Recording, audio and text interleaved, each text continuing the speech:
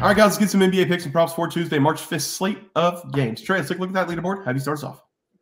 Yeah, guys, I went 0-1 on the game picks. I gave out the Nets minus 8.5 against the Grizzlies. This Nets team, seemingly impossible to figure out. They just got their butts handed to them by the Grizzlies. They lost at home by 6 points. New head coach Kevin Ollie, he has his work cut out for him.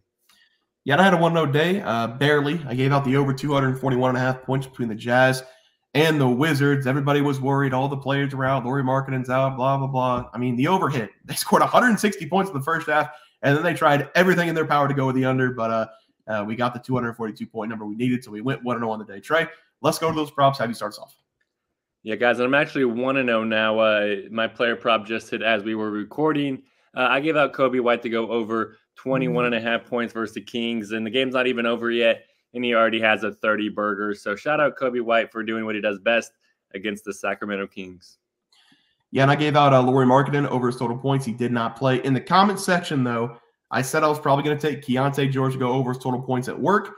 He played 5 minutes. I think he must have got hurt or something because he didn't see the floor after that. So if anybody, literally one person, took the play from the comment section and lost a bet on it, tell me in the comment section. I will happily take a loss. That's how this works. I would have took a win if he hit his over, but since he didn't, I'll take a loss if anybody took it. Trey, let's go to the group play. Clean sweep here. I had the Bucks minus 2.5. You had the under in that Clippers and Bucks game. Both hit. Bucks made a comeback in the fourth quarter for my 1-0, and then your under was basically perfect the entire way through. So good play there. 2-0 as a team. Let's go to the group play for tomorrow. I don't control the TV schedule, so we're going to be breaking down the Denver Nuggets, I guess, for the rest of the season. The Suns going on the road to face off against the Denver Nuggets. The Nuggets are a huge favorite, minus 8.5, over under 223.5. I'll have you start. I'm going to make sure nobody's out for the Suns whenever you talk. Yeah, this is going to be an entertaining game to watch. It looks like Devin Booker is ruled out. Okay. Looks like he's ruled out for at least a week and a half. So we'll see how that impacts them. Bradley Beal, he just got back from injury, and he scored 31 points in their last game. So it looks like he has not missing a beat.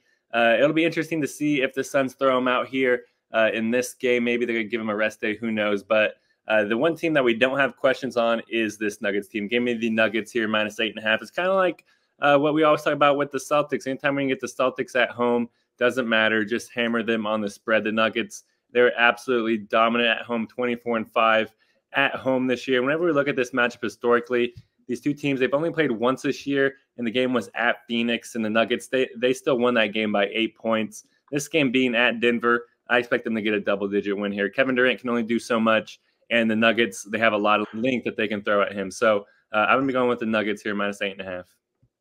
Well, I was going to take the Suns plus 8.5, but then you had to bring up Boston, and I said I was not ever going to fade Boston to get at home. So I guess I'll take the Nuggets with you, minus 8.5. Devin Booker being out is a big deal for the Suns. Bradley Beal, I'm not sold on him too much. I know he's a great player, but we haven't seen him score the 30 points like he did with the Wizards a couple seasons ago. So I don't know if KD and Bradley Beal can get the job done on the road here. So give me the Nuggets as well with Trey, minus 8.5 to play. Trey, let's go to our plays for tomorrow. Have you start us off? Yeah, guys, I'm going to be talking about this San Antonio Spurs going up against Houston Rockets game. And this is going to be an entertaining game to watch, even if both teams, they've had unsuccessful seasons so far. The Spurs, they come in this game with a 13-48 record. They're also 30-31 ATS. In San Antonio, they are 6-27 on the road. And the Rockets, they entered this game with a 26-34 record. They're also 31-28 ATS. In Houston, they're an impressive 20-10 at home this year. And these two teams, they've already played twice this year, and the home team won and covered both games. And I have to expect that to continue, guys. Give me the Rockets here, minus 7.5 in this game. I do not think that the Spurs are going to even reach triple digits in this game. Wemby, he is questionable to play, and this line kind of makes me suggest that he's not going to play. And even if he does play, I just don't think that this Spurs team has enough to compete with this elite Rockets defense. The Rockets, they have one of the best defenses in the NBA, especially whenever they play at home. And whenever we factor in that their offense isn't that bad either, they get up the 9th most shots per game. And with Fred VanVleet and all the young bucks around him, if the Rockets can make those shots here early in this home game, I feel like their offense is going to explode against this brutal Spurs defense. So look for the Spurs to turn over the ball like they always do, especially going up against this feisty Rockets team. And that's going to be the catalyst to us covering this game. So give me the home team to dominate here. I'll be taking the Rockets minus 7.5 against the Spurs. Yeah, Trey, I like the play there for you. For my play today, I'm going to be looking at the New Orleans Pelicans going on the road to face off against the Toronto Raptors. The Pellies here are their big road favorite, -7.5. I'm going to back them as the play. No Scotty Barnes for the Raptors in the first game without him. They did win by 5 points against the Hornets, but this team is definitely not the same without their best player. He's going to be out for an extended period of time with that broken hand. They're also going to be missing Bruce Brown, who's dealing with a knee injury, and I just don't see it. They're too shorthanded right now to deal with this really good Pelicans team. I was looking at the injury report before we came on here. The Pellies, they have nobody listed, so it looks like we're going to get all the superstars on the floor for this road test. The Pelicans have been playing a little bit better over the last 3 games, picking up 2 wins out of those 3 games, beating the Pacers one of those 2 times, and then a big win against the New York Knicks at the Knicks. The Pellies have also been very good against the Raptors over the last 4 meetings, beating them outright in 3 of them and covering the spread in 3 of the 4. In the last matchup on February 5th, the Pelicans beat the Raptors by 38 points. I don't think they're going to beat them by that many in this game, but the Pelicans have way more scores on the floor, and they play the better defense on the season. Give me the Pellies to take care of business on the road, -7.5 as the play. Trey, let's go to the props. Have you start us off? Yeah, guys, I'm going to be talking about Paolo Banchero to go over 20.5 points going up against the Hornets. I really love this over for Banchero in this game because I expect him to pour on the points here throughout this one because we also have a lot of great trends working in our favor because this game is sort of a homecoming game for Banchero, going back to the Carolinas where he spent time at Duke. And so far in his career, he has dominated in those games against the Hornets because in his 4 career games versus Charlotte, Banchero, he's averaging 24.3 points per game, which is over this number. And whenever we factor in that this is a road game for him, it actually makes me love this play even more because in Paolo's 31 road games this year, he's averaging 23.7 points per game, which is higher than his home splits. And I expect Banchero to easily just be able to reach 20-plus points here in this game.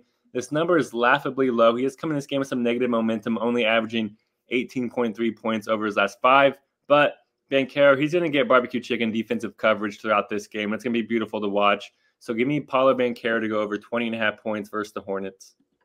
I like it, Trey. For my player prop today, I'm going to the one and only CJ McCollum to go over his total 3-point shots made against the Raptors. The Golden Goose, I try to limit him to 1 time per week here in the NBA. I want to give him out every single time, but it gets old seeing him. I understand that. The last time I took CJ McCollum was against the Indiana Pacers. He did not disappoint. He put up 8 3-point shots. He made 5 of those 8, cashing the over for us in the third quarter. I expect more of the same in this game going up against the Raptors, who have not been very good defensively and who are not very good at guarding the perimeter. The volume of shots McCollum gets up every single game from the outside is the reason I love him, and there's a reason I call him the Golden Goose. He's attempted at least 7+ 3-point attempts in every single game over the last month plus of basketball. I'm not counting that Heat game where he got injured. So if we take that game out, he shot an average of 8.9 3-point attempts per game over the last month.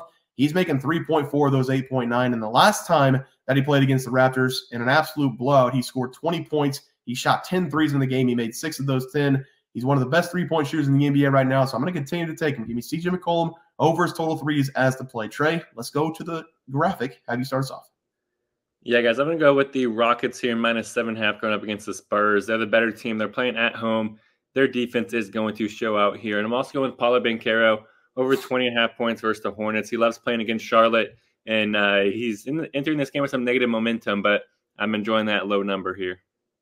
Yeah, I'm going to go with the Pellies here on the road, -7.5. No Scotty Barnes for the Raptors, no Bruce Brown. I think the Pelicans roll on the road there. And then CJ McCollum, over 3.5 made threes against the Raptors, had 6 last time. He shot 8+ threes and God knows how many games in a row. So I love the volume. I love CJ McCollum, the Golden Goose, to go over his 3-point shots there. Guys, that's going to do it for the NBA Plays and Props for Tuesday, March 5th slate of games. If you guys enjoyed the content, please sure to drop a like in this video and subscribe to the channel below. See you guys next video, and thanks for watching. Super Bowl. We also have 12,000 subs coming right around the bend. We're at 10,200. We're going to give away 2 tickets to anybody to any game they want. NBA, NFL, college basketball. It doesn't matter. We can wait until the new season for NFL. Any game you want to go, whenever we get to 12K, we're going to have that giveaway coming up as well. We also have a new game. It's going to be Trey and myself versus the Bear Pack. You can call it Pros versus Joes if you want. I don't really like the name because I don't consider us pros. I don't consider you guys Joes. But Trey, if you want to go to the YouTube channel, this is how you guys play. You're going to go to our YouTube channel. You're going to hit the community tab. We've been in the community tab a lot this season. You're going to go to the community tab. We have our plays for the day. So obviously the intro is not going to have plays for today, but these are our plays for our next video. It's the Pelicans -2.5, the Heat -5, Quinnipiac -4.5, and Wisconsin -10.5. Those are Trey's and myself's plays. What you guys are going to do is pick which one you think will not hit, meaning you're going to fade us, which is Pros versus Joes, which is the game called, but you guys are going to try to pick which one is not going to hit. If you guys win, you're going to get a point. If we win, we're going to get a point. We're going to run it Friday through Friday every single week. whichever team has the most wins, so 4-3, 6-2, whatever it is, that person or group will win $50. If the community wins, we're going to do a wheel spin for the community. If we win, I don't know how we're going to get our cheddar, but you guys are just going to have to subscribe, I guess, more. But that's the game. Hopefully everybody understands it. Trey, let's get into the video. Look at the leaderboard. We had multiple questions this morning about how to become a member for the YouTube channel. Let's do that really quick tutorial. You're going to go to youtube.com. You're going to go to Bears Profit Plays. You're going to search it in. You're going to hit our thing. There's a join button right just to the right of subscribe. You can click that. There's two options. You have the Bear Pack for $4.99. That gives you access to YouTube member plays. And then you have the Bear Pack Gold for $7.99 a month. That gives you access to our member plays on YouTube. And it gives you a 1-month membership to our website, bearsprofitplays.com. So if you get the Bear Pack Gold, you save yourself $2 a month. A little bit cheaper if you want to do that. But that is the tutorial for anybody that needed it. We had multiple questions today through email about how to do it, and it wasn't working. But if you want to know, there it is right there. Trey,